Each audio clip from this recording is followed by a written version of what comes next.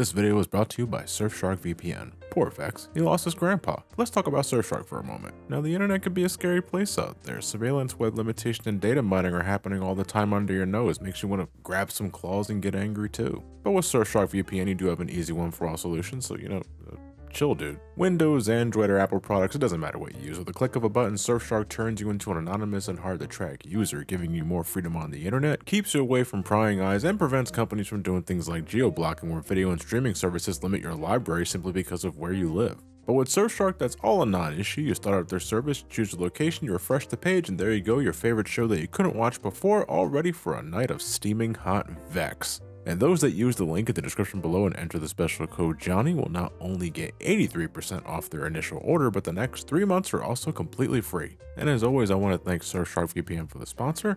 Let's continue on with the show.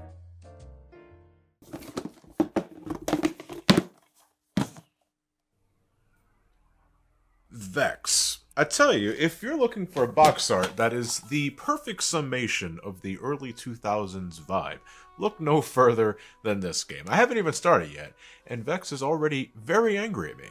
Acclaim, though, around this time, not known for making the best business decisions. They were a far cry from their successful days in the 90s. I think Vexx was released about a year before the company would declare bankruptcy, right?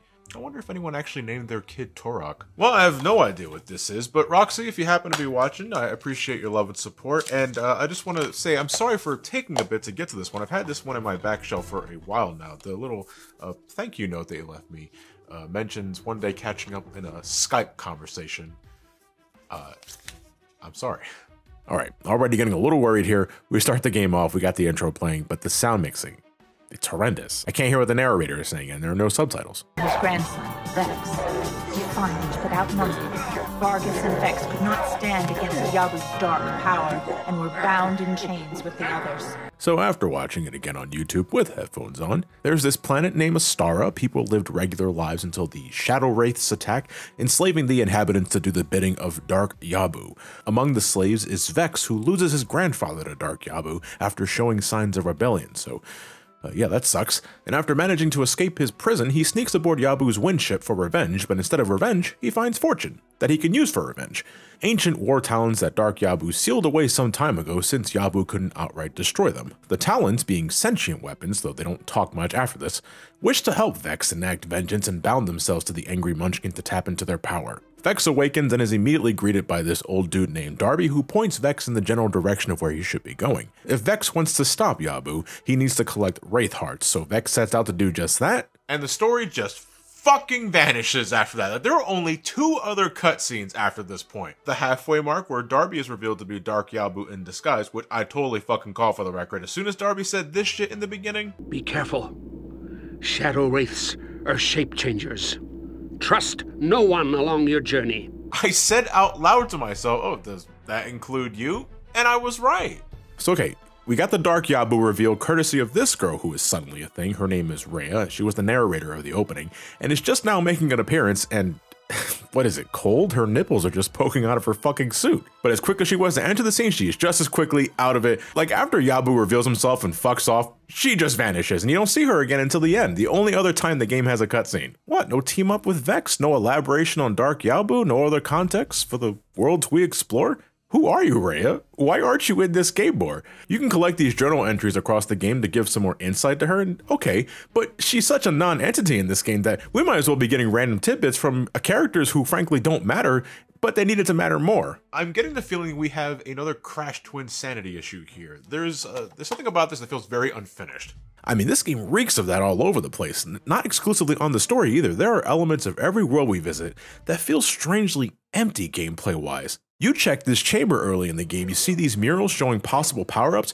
You can get this rock suit, and then there's this wingsuit you can get later on. But these are not only super situational, like I'm talking more situational than the special caps in Mario 64. You only use them a handful of times, and I mean that, about 3, maybe 4 times in this 8 to 10 hour adventure. that's it. But those other suits you see in those murals, completely unused. They're just there to show what could have been. And man, I am glad I didn't experience Vexx when it first came out, because if there's one thing that drives me nuts is unused gameplay mechanics that are still carelessly teased in the game despite never being a thing. That's how bullshit urban legends start. And knowing me in my younger days, if I was playing Vexx when it first came out, I know I'd be spending all goddamn day looking around to see if they were still in the game or some form or fashion.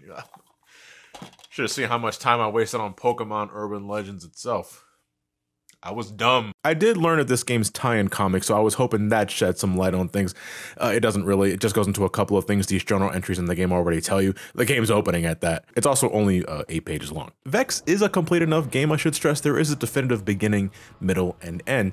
And there is still plenty to do for what it is, but man, it is like so obviously undercooked. However, I feel this does service the atmosphere of the adventure. The story already sets a grim mood, right? You can cut your fingertips in the box art with this amount of 2000s edge. The sumo guy you can fight in the game's first world even flips you off when you knock him off the ring the first time. What a dick! But the game's unfinished nature, the lack of inhabitants, the lack of clarity on the world around you, I feel, does benefit the game's ambience. It's unsettling.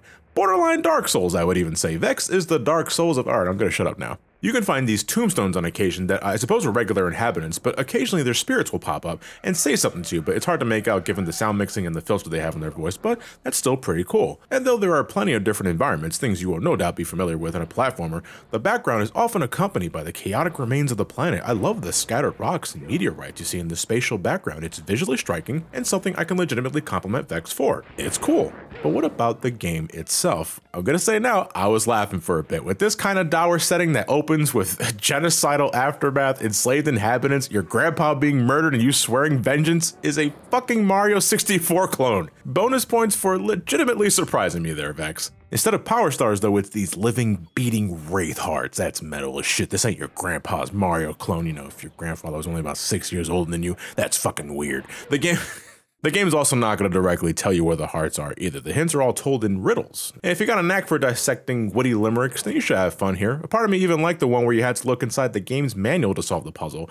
You know, I just hope you didn't buy the game used or secondhand. Just read a guide and save yourself the trouble. So there are around 9 worlds to explore where you complete different objectives to earn a Wraith Heart. But you can also get a Wraith Heart by collecting these little shards, the coins of this game. Or you can collect enough of these soul jars, what basically amounts to this game's red coins. At least I think you can collect the heart with soul jars? Hello? What's happening here? Do I get the heart or not? Oh, there it is. Why did that take so long?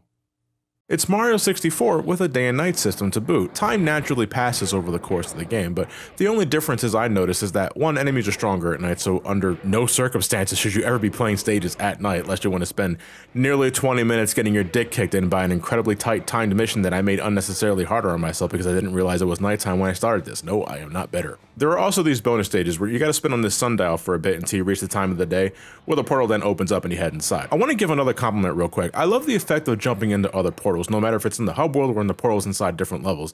Yeah, there's an obvious loading jump cut, but I don't think you saw stuff like this often around this time, so I want to say this is pretty ambitious. Just, you know, shame about the bankruptcy. This game also has dedicated combat, but it's nothing terribly exciting. You have basic punches, an uppercut, a jump kick, and a ground pound. It's more like a ground fireball. These never get upgraded though, so you're going to be doing a lot of the same shit with the game's already drastically limited selection of shadow wraiths. That's what they call the enemies in this game. You also have this meter that fills up the more combos you do on an enemy. You max it out, you hit a button, and for a short time you can shoot these fireballs that will likely whiff because the game has no dedicated lock-on. No, what I found more useful is the temporary speed up you also get when you use it. What is this called anyway? Does it even have a name? I'm calling it vexing. Anyway, I don't think the game puts enough emphasis on this. Despite the obvious glowing meter in the top right, I forgot this mechanic was even a thing because of how underutilized it ended up being. I think from what I can remember and from my experience, it was only required to get 1 shadow heart. And you can only use it when it's fully charged, so you can't even take advantage of a short burst on a whim. No, it's got to be filled to max to even use it. To reach the end of the game, you need at least 60 Wraith Hearts, but the game has over 81, so like Mario 64, you have a bit of freedom on what Wraith Hearts you want to collect. If there's one mission that's giving you too much shit, and you will discover these in little to no time at all, I mean, one of the hearts in the first world is a primo example of the term difficulty spike. If you can't do something like that, you can just do something more within your comfort level to make up for it, but you can only do that so many times, so you will have to bite the bullet on some of these missions and tread through that bullshit anyway. Vexx, I swear, leaves me vexed at times because in one instance I'm experiencing an honest to god enjoyable collectathon. Like, I am legitimately enjoying myself. The game has great aesthetic, I enjoyed some of the musical tracks and the platforming while basic a couple of times. It functions and even allows me to bend the rules a bit so I can get a couple of those trinkets through my knowledge of gameplay mechanics. I can do stuff like chain together maneuvers to bypass the last wall on this stage and get the heart early. I can ignore the wingsuit in this world and long jump my way to the heart instead, though that did take several attempts. Can we get a count on that, Lewis?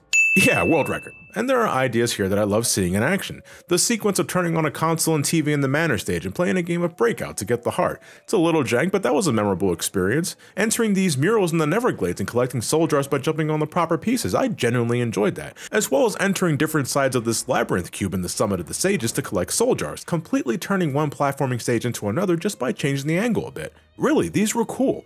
But too often does Vexx do something antiquated or cumbersome to sour my whole experience. Let's start with this. You can't change the camera control. This is more just a me thing and I did eventually adjust, but I don't like it when I tilt the stick to the right and the screen goes the opposite direction. God, please just give me an option. The game also autosaves. I mean, that is great, but there are no checkpoints in these worlds, and some of them are gargantuan. So what this means is that if you fuck up in, say, one of the game's many long and arduous platforming challenges where you climb up and up and up and up with no end in sight, and I cannot fucking stress enough how much the game loves doing these. If you fuck up at the tail end or if you die or some other shit, you gotta do the whole thing over again. Lose all your lives and you knock back to the title screen to boot, where you can then try again after sitting through a couple of loading screens. This is made worse with the game's inconsistent access to camera control. Sometimes you can control it, sometimes you can't, no reason given, and they give you some of the worst fucking angles you can ask for in some of these obstacles. And other times the camera will just automatically snap to a different view, making me lose my composure, my footing.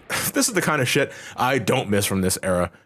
Holy shit. Almost every world in this game has some flavor of this bullshit. Timberdale has that surprise sudden difficulty spike with the spire and that water tower with a bunch of segmented load screens that just breaks up the pace altogether. Dragon Reach wasn't too bad, but the wingsuit is not what I would call an ideal flying power up, and this is where you unlock it for the one heart you use it for. The Neverglades is also not that bad, and it's here where I got to really appreciate like how the game uses the controller's vibration to simulate a pulsing heart when you're near a wraith heart.